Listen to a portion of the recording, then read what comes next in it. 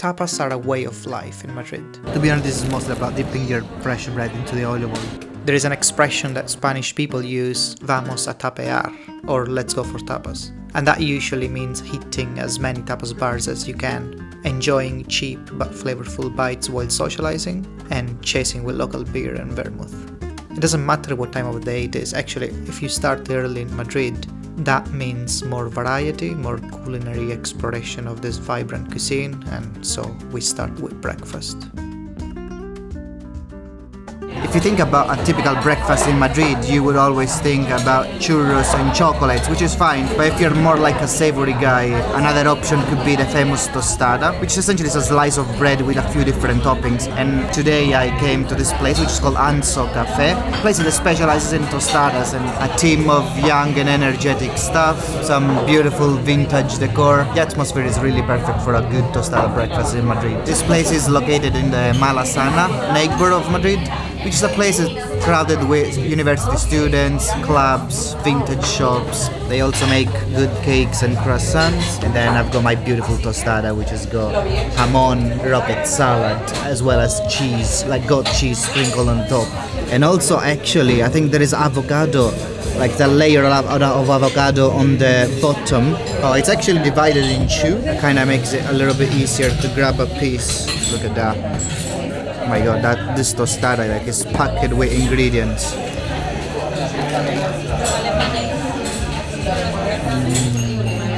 Oh my god, this is really good. The bread is crunchy. Tostada means essentially toasted bread, and on top of the bread you've got a bunch of creamy stuff, the avocado, the cheese, and then you've got the saltiness given by the jamon. This is just an insane breakfast. It's pretty difficult to avoid ingredients falling from your tostada because it's really packed with stuff. Now the tostada was really good, but now we're gonna move on towards some more traditional and old style kind of tapas experience. Let's go. A legendary tapas spot in Madrid, Casa Tony is technically a casqueria, a small establishment with a local and rustic atmosphere, specializing in tapas of internal organs and entrails of animals. People come to Casa Tony to sample their famous lamb sweetbreads, which are the pancreas and the thymus of the lamb, as well as pig ears. And while I wait for my molejas, I've ordered a sangria, a typical Spanish kind of punch which combines wine, fruits and sugar. And also they've brought at the table some olives and a little bit of fresh bread. That's one of the most beautiful things of this kind of tapas bar. They just bring food to the table while you wait for your food. Fantastic. Another thing that I've ordered are the patatas bravas, cubes of deep fried potatoes with alioli sauce and, well, a bravas sauce, which is the orange one. It's essentially a sauce which everyone makes a little bit on a different way, but usually comprises of sauteed garlic, onions, and red peppers, and paprika. Yeah, very soft on the inside, but the crust on the outside, just magic. And they're piping hot. They need to be served hot because the more you wait, the more the outside crust is going to become a little bit softer. And the sauce, the brava sauce, you can taste the paprika flavor, but it's mild in taste. It's not spicy at all. And the second sauce is the alioli sauce, which is, you know, a sauce made of essentially olive oil and garlic, kind of emulsionated together. I'm not very sure if this is alioli sauce or actually garlic mayonnaise, but anyway, it's really good. Gracias. Okay, so my molejas have also arrived and they look awesome. It's a pretty sizable plate. I would say it's around 10 pounds if I remember correctly. They look pretty fatty because it's a fatty part of the pork, and you're supposed to squeeze some lemon on top just to give them a little bit of acidity and tanginess.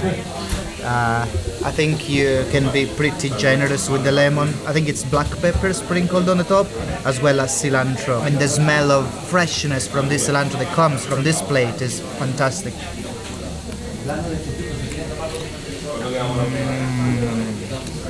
They're amazing, like fatty, extreme umami kind of taste. Chewy, but yeah, the acidity, the zest given by the lemon really complements well this dish. And I'm gonna try this next bite with the bread. Oh yeah, this is a good bite of lamb's wheat bread and fresh bread.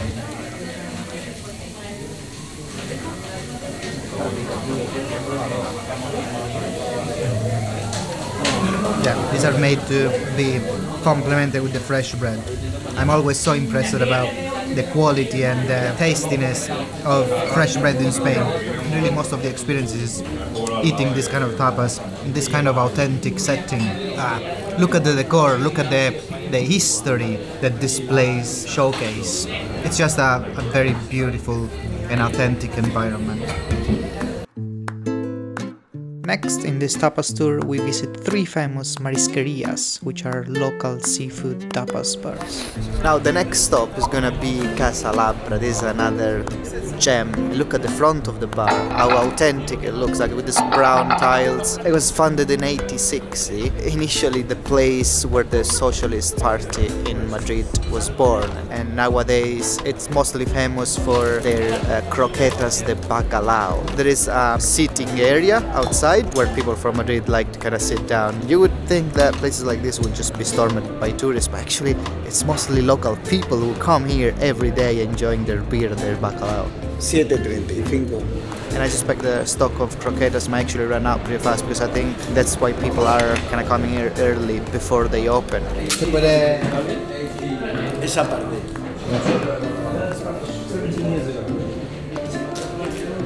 Hola, buenas.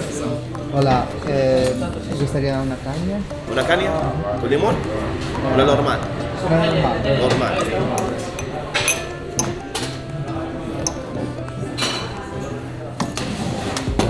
Nada. Now, the best way to experience all of this is actually to sit here at the bar with the local people and enjoy the croquetas and enjoying a caña as well. So, salud.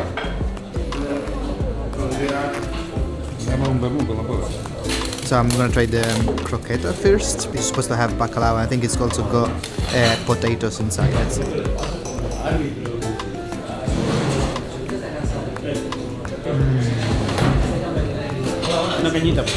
Oh my god, the creaminess of this thing. If you try to squeeze it, like it will just pour out cod puree. I don't think there is actually much else inside. It's pure bacalao kind of flavor. Extremely creamy. This is actually the creamiest croqueta that I've ever had in my life. I don't even know what to say. Like, this is insane.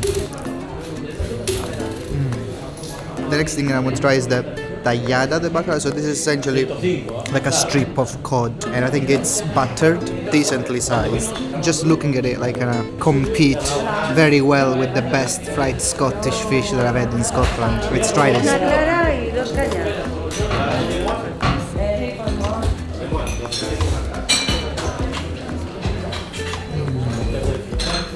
Oh my god, this is extremely flaky, and you bite into it and the juices of the cod like comes out, and this crumbly coating is just insane.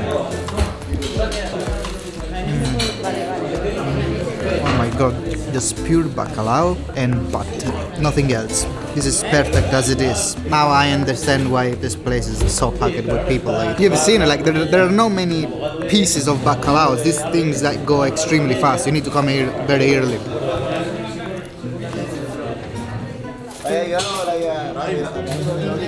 Next, we move towards Plaza Mayor, this giant 17th century square, to visit another authentic establishment, Bar La Campana, serving the famous bocadillo de calamares, Madrid's famous calamari sandwich. Emblematic food here at Plaza Mayor. The bocadillo de calamares will set you back roughly like £4, and it's nice to just grab it and bring it in the center of Plaza Mayor and just enjoy the scenery. The bread, the baguette, looks very fresh and very crumbly and packed with calamari. Like, I love the ratio. Like, look at the ratio. Like, there is this kind of very thin slice of bread on the bottom trying to hold this mountain of calamari, which is going to require a little bit of an approach.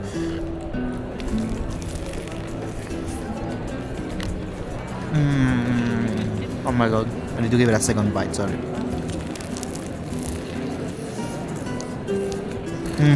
Calamari are so fresh, soft, slightly chewy as they should be. Yeah, this is pretty much all about the freshness and the simplicity of the ingredients. You could put usually some ketchup or some alioli sauce, but really like the most traditional way to eat this is like this. The baguette is the usual extremely fresh and crunchy bread that you can find in Madrid. Strangely, the buildings surrounding Plaza Mayor are not government buildings, but rather apartments owned by wealthy people and spooky Disney characters. ¡Tata! ¡Foto con Pinocho! El único niño que no miente.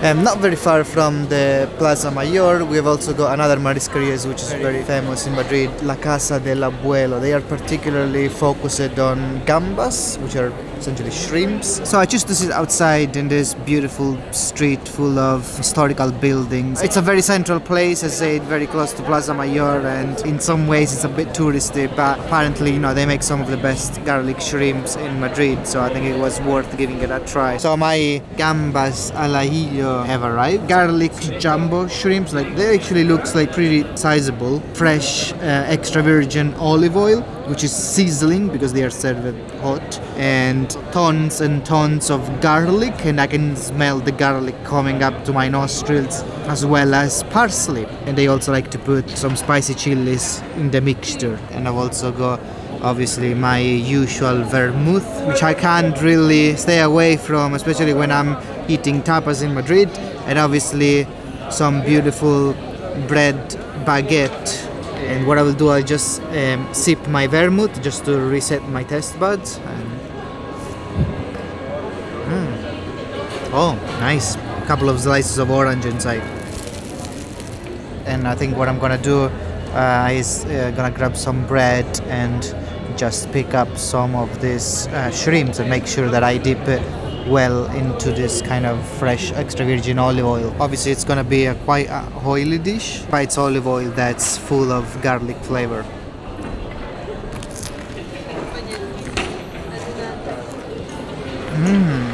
Oh my god, I'm having an overdose of garlic. The shrimps are extremely soft and they just dissolve in your mouth. These are some of the softer shrimps I've ever had. I don't know if it's because they have been kind of sizzling for a long time into the olive oil, but then it's all about this kind of garlic burst that you get into your mouth, and very slightly spicy as well. Yeah.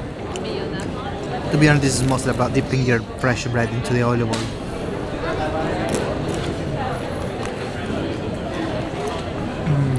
I'm gonna catch this kind of small chili and I'm gonna put it on top of the shrimp. I'm gonna have a very spicy bite, I believe.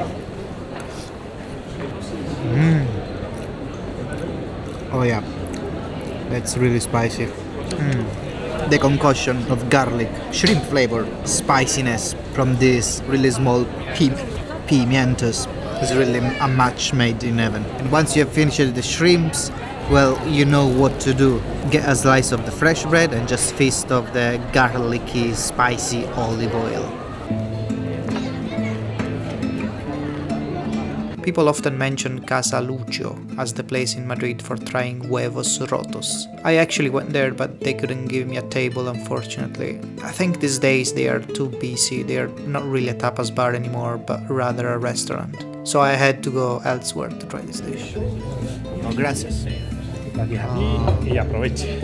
The most tasty tapas in Madrid, they are not necessarily that complicated in themselves. There was one particular tapas that I actually was looking forward to try, and it's called huevos rotos, which literally translates as broken eggs. Essentially it's a plate of fried eggs on top of a bed of fried potatoes, and usually the eggs and the potatoes are fried on the same kind of pan just to mingle the juices and the flavors together. The toppings themselves can be varied, and in this case I've got lots of jamon like sprinkled on top. Now tell me, this is not a beautiful looking kind of plate. I think you're supposed to make sure that the egg is broken over the chips, and I'm gonna tempting to get a bite which has got a little bit of everything here. You need some acrobatic skill to hold everything together, but I've got a perfect bite here, so let's try this.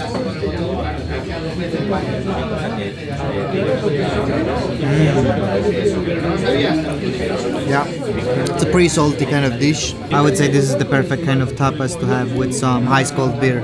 More than a tapas, this was a very filling meal. But I managed to save enough space in my stomach for my next tapas bar, which I didn't want to miss.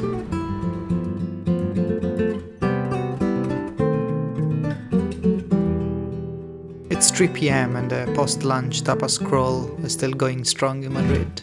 people are sipping vermouth and enjoying small authentic bites. This place is called Taberna La Concha, and it's a very charming tavern that kind of specializes in tapas but also in homemade vermouth.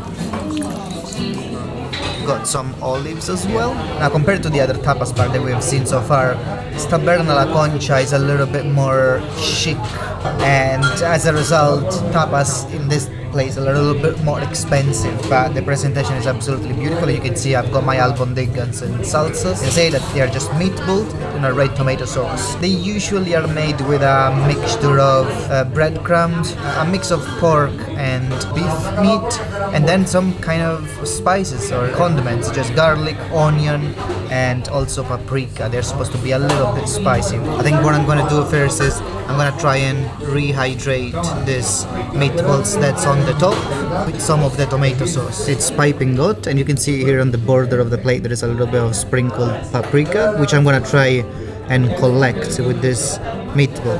And let's try this.